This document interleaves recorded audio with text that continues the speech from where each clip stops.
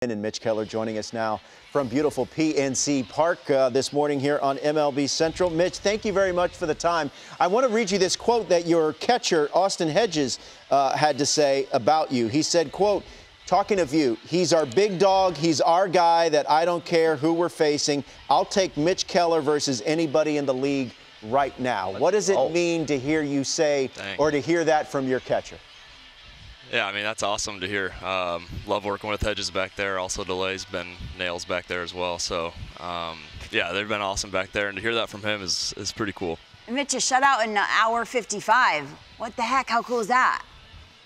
Yeah, pretty cool. I think all the guys in the clubhouse were pretty happy. Everyone that works at the stadium was also, like, pretty happy. They were mentioning it to me. I've heard that probably, I don't know, 10 or 20 times already. Be like, yeah, that was an hour and 55-minute game. It's like that. I had no idea. So I'm glad I could make it quick for everybody. The only thing that was lacking, I'll be honest, was the celebration. I locked in on this. I thought, can't we get a Gatorade jug or something? Look at this. There were like 2 measly bottles of water. Oh, my. I didn't see that. Yeah, it's bad. It's bad, right? Well, I saw the gum coming down on my end, and then I was like, all right, here comes the ice, and then it was just 2 cold water bottles, but it was still cold. Hey, Mitch, you doing anything different this year, pitch repertoire-wise? I mean, your numbers last year, wins and losses are skewed, but your numbers were good last year, and then Shelty names you the opening day starter. We saw that emotional moment on social.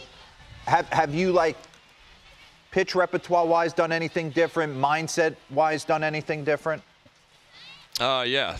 Last May I added a sinker and then a sweeping slider, and then this offseason I added a cutter for just to attack lefties different.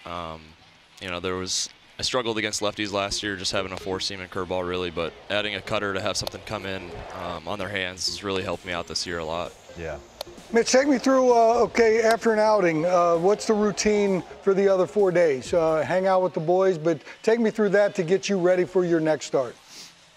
Oh, yeah, definitely. Next day is a big recovery day, and then usually that 2 days after I'll throw a bullpen or a side to get ready for the next one, and then get a lift in after that, and then the next 2 days are kind of just play catch and feel good and get some good conditioning in, and then, yeah, just getting ready for the next one. Do you hit anything specific on that 2-day, the bullpen session? Is there, if something goes awry, maybe, do you spend a little bit more time on maybe that one specific, maybe a specific pitch, or is the routine kind of the same all the time? Usually it's pretty much the same, but if there's something from the previous game that I didn't like, or you know, something that I want to work on or feel for, I'll definitely focus on that in the upcoming bullpen. And then, yeah, just looking at the upcoming lineup too, knowing who's in the lineup and who we're going to face, and if there's anybody we want to go over an attack plan on them, and really work on that in the bullpen leading up to that game. Mitch, you guys got off to such a really good start. I know you hit a bit of a rough patch there last week, but where are you on where do you feel like this team is right now? Still near the top or at the top of the NL Central standing?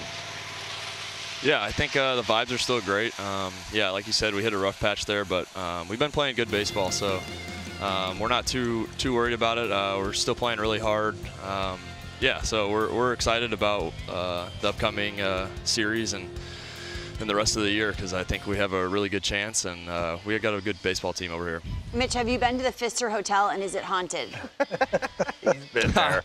I have been there multiple times, but I've never stayed on the haunted side. But the left side. Dero says if you go right, it's the new side, right? Yeah, we're staying on the new. I guess it's new, but it doesn't feel too new. But yeah, our staff stays over on the haunted side, I guess. But I've heard some stories, but I'm not looking forward to it. Ball players go right. How's my buddy? I'll ask for a new room. How's my buddy David Bednar doing?